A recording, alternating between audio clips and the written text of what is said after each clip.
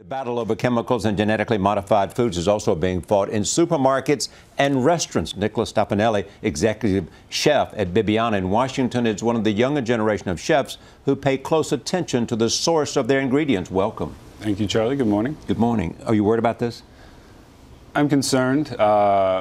We've done a lot of research on it, but it's one of those things where we talk to the farmers, and if you're standing in their shoes and you have to weed 100,000 acres, you know, that's a big task to do by yourself. So I see the need and necessity to it. So there's a lot of stuff in between to kind of read through to find out. Okay, you also want to protect the people who come to your restaurant. Very much so. How do you do that?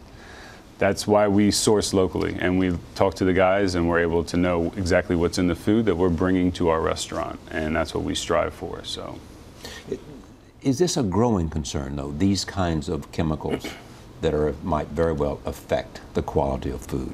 I think it's always a growing concern. This actual chemical, though, has been around since pre-Vietnam that they've been using it. It kills grasses, and now corn's a grass, so they're using it for corn because they've genetically modified it.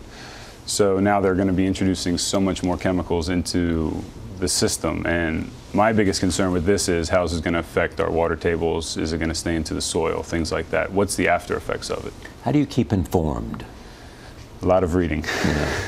But I mean, if chefs communicate to each other as well. I mean, we all talk to each other. It's a growing kind of concern, and so therefore, you want to make sure you've got most up-to-date and accurate information. Talk to each other. We talk to the farmers. I mean, a lot of the farmers that I work with, you know, we eat together. They come. They're in the town. They're in the restaurant. They're talking with the wait staff, with the cooks. So they're able to really hear and see and feel kind of what's going into the food that's coming into our doors. So. Are the people who come to the restaurant more concerned now? Do you find there's a heightened awareness of the quality of food? I think there is, and it's a good thing, and I hope to see it kind of extend where people really want to know what's going into what they're eating, and it's a big concern because it's nutrition, and you want to be concerned with what you're putting in your body. If you go spend 6 hours on the treadmill, it doesn't matter if you eat poorly after you're done. So, Nicholas Stefanelli, thank you so much for joining us. Thank you.